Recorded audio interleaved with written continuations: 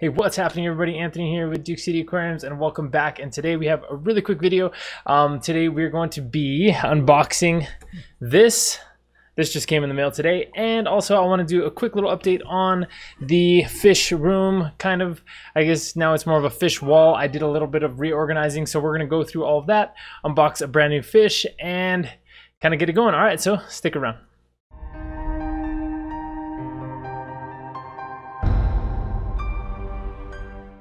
Alrighty, so I hope everybody's doing well. Let's go ahead and show you around a little bit first before we pop this fish open and kind of see what I've been doing, what we have going on. I do have a new project that I did start on. I have posted a few pictures on Instagram, so if you're not following me on there, please do so. Just type in @Duke City Aquariums and shoot me a follow. And always definitely make sure to send me a DM of your aquariums and your fish and all that stuff, because I love seeing everyone's setups and all that good stuff. So anyway, without further ado, let's go ahead and walk through and take a look at what's been going on with me at Duke City Aquariums. Alrighty, so I have completely switched around the entire front office area. My desk used to be up against this window here, but I did move it to be against that wall there. And then I added another aquarium back there where my desk used to be. So now I pretty much just have this entire wall full of tanks. And then of course I still also have my 75-gallon African cichlid aquarium right there. So starting here, for everybody who hasn't seen, or for anyone who is new to the channel and you're not familiar with the aquariums that I do have, this is a 38-gallon reef aquarium. It's the Nuvo 38-gallon cube. So it's the older model. It does have the rounded corners. This is one of the newest aquariums that I have acquired. I just have my 2 clownfish in there, Wyoming whites, and I definitely have a bunch of corals in here as well. Actually, so speaking of this, I actually just got this in the mail not too long ago. And this is from Orphic. See if I can't get it to focus there. Yeah, Orphic Reef Aquarium Lens. Now these, I picked this up on Amazon. It wasn't too much, but what it is it's something that you can put in front of your camera to kind of like correct the lighting, because reef tanks, on a camera anyway, they just look blue, but with those lenses it actually shows a lot better color. So I think I'm going to play around with that coming up pretty soon. So I have my reef aquarium, then I have my Pseudotrophia solosi aquarium, just 55-gallon Mbuna tank. Of course I do have my flowerhorn Cosmo here. He's hungry, he's getting all excited. All right, he is a golden base flowerhorn. He resides in this 90-gallon. This is actually one of the most recent videos I did. I completely redid this 90-gallon aquarium. I put tile on the bottom. I put a big air disc in there. I have an AquaClear 110 on it. And yeah, just very, very minimal tank with my flowerhorn. And this is the last tank that I have set up.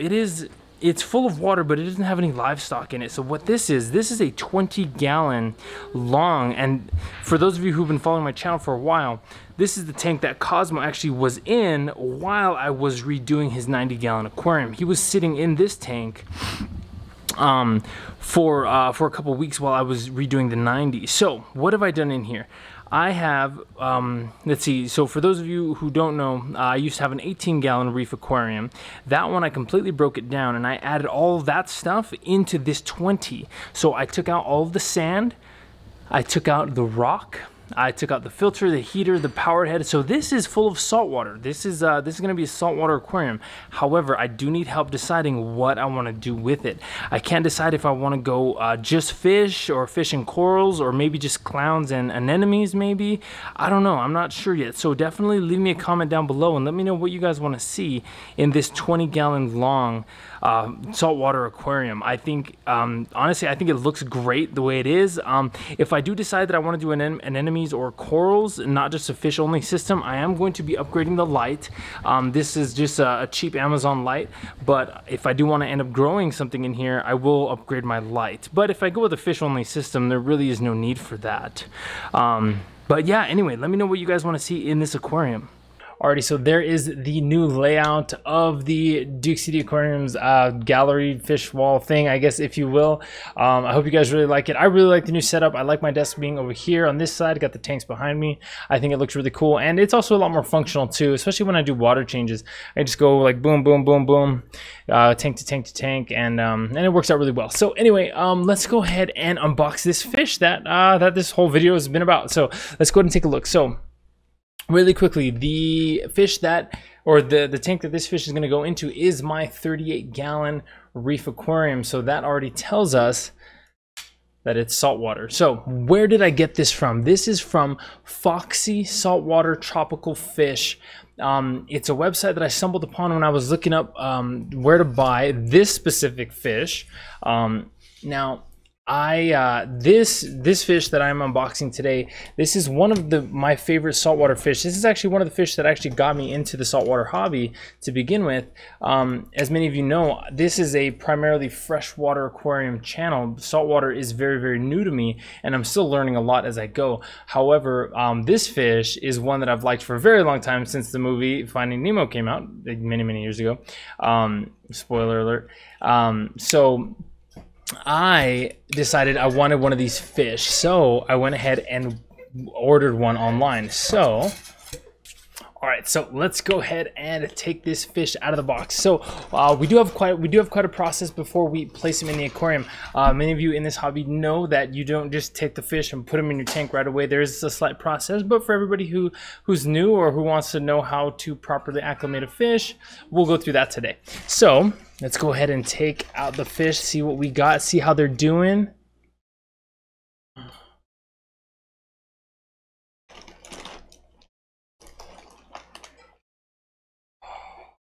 Oh man. Oh man, he's beautiful. He's a little scared right now. He's kind of freaking out. Whew. See if you guys can focus on him.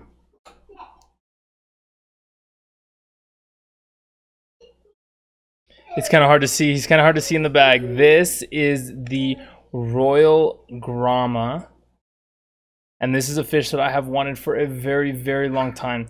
Now, in the 38-gallon aquarium, the only fish I have in there are 2 Wyoming white clownfish, and then I also have like cleanup crew snails and crabs and stuff. But I did want another reef-safe fish that would go well in that tank, and I asked around on my local fish store, and they recommended a Royal Grama. Now, I was gonna buy one at my local fish store, but they were all out. They had sold out, so I decided to order one online. That's when I came across Foxy Saltwater. I think it's called Foxy Saltwater Tropical Fish. I think I checked it out. If you haven't heard of them or haven't ordered from them, I highly recommend checking out their website. Just one look at the fish that they have, one look at their prices, one look at their About Us page. I read the whole thing. It made me seem like it made me think of like it would be a really good company to order from and get fish from. So I ordered it, and this is it. This is the live unboxing. Fish is alive. Packaging was well. The shipping took, I think, 2 days. He was here in no time at all. So yeah, it's a good experience so far. So anyway, first things first, let's go ahead and get this guy temperature acclimated. I'm gonna get the bag in the tank and temperature acclimate him. The next thing I'm gonna do is I'm going to slowly acclimate him to the salinity of my aquarium. You don't just dump the aquarium water bag into your tank, because then you're mixing everything that's in this water into your home system, and you don't want to be doing that. So what we're gonna do is temperature acclimate, then we're gonna drip acclimate, then we're going to go ahead and get him in the tank. I can go ahead and skip all those steps on camera at least, and then we'll come back with some footage of him in the aquarium. So here we go.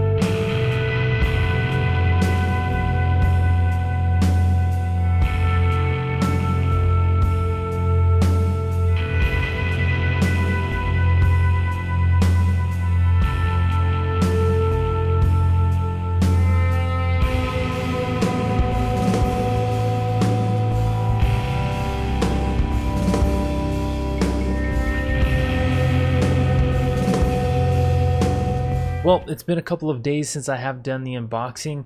It did take a few days in order for him to actually come out. He pretty much hid behind the rocks for 2 days. I couldn't get any footage of him, so I decided just to wait until I could get that little bit of footage that you just saw. He didn't look too good at the beginning. He was just adjusting, but now he's finally starting to come out and eat and all that good stuff. So I'm pretty confident that he's going to be a really good addition to this aquarium. I am very excited. I'm happy with the way the tank is turning out in general. I have had a couple of little frags die on me, but some of my larger corals are doing very, very well. So we're just gonna have to see how this tank develops in the future. But anyway, that will wrap it up for me today, guys. I thank you so much for watching. Please like, share, subscribe if you haven't done so already, and we will catch you in the next one.